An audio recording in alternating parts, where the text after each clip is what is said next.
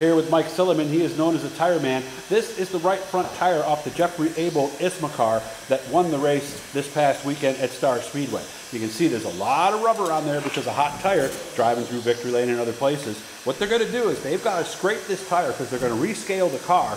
And from what Jeffrey told me earlier, there can be as much as maybe a pound or even more per tire. So Mike, is there an art to this? No, not really.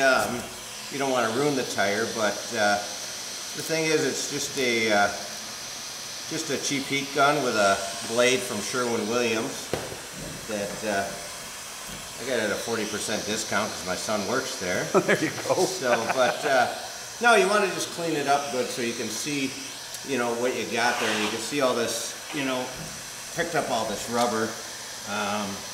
Just kind of slide it around. Once the heat gets in it, this will roll off real easy. Because it's just excess that you picked up after, you know, the marbles and stuff. So, but we're gonna try. How close are the wear marks? Because we haven't gotten to one yet, have we? No, we're getting down there. Should be right about here. Well, we didn't wear the tire too bad. Scar you. Well, this is not easy. Yeah. They make it look so easy in the NASCAR races. I watch them do it. They just, of course, the tire's hotter because it just came off the car. Yeah. Probably makes it easier. Oh yeah, it's definitely easier. Okay. They're probably in better shape than me too. Yeah, there is a strength and accuracy factor here. You know.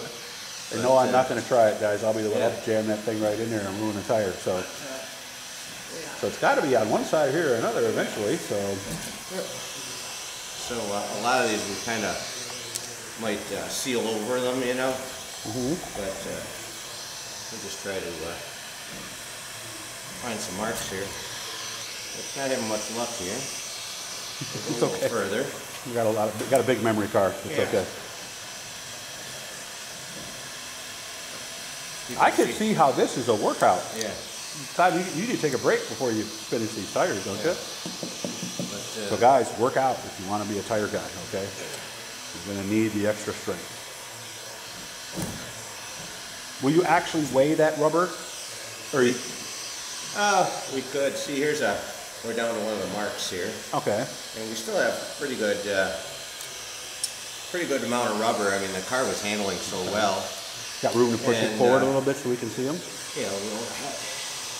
Oh, yeah. So you can see there's one. I'll get you another one here.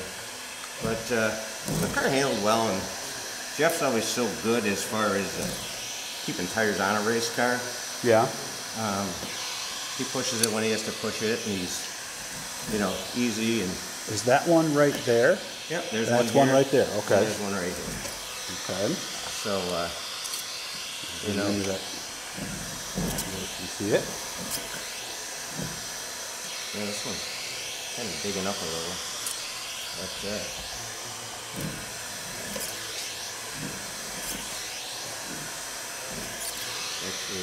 So there it is right there. There's one of the, and they go like that, don't they? They don't go straight across, right? Okay. Yeah.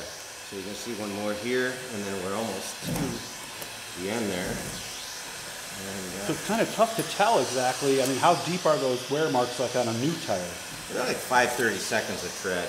Okay. So it's not a lot, you know. No, it's not. I mean, if you came into the shop with one of those, you'd be close on your inspection, you know. But you know, they keep the tread light for wear reasons. You know, less thickness, less heat, and so it's kind of a trade-off. But yeah, they came with a good, you know, they've got it all figured out. The engineers at Hoosier. So yeah, so you got a.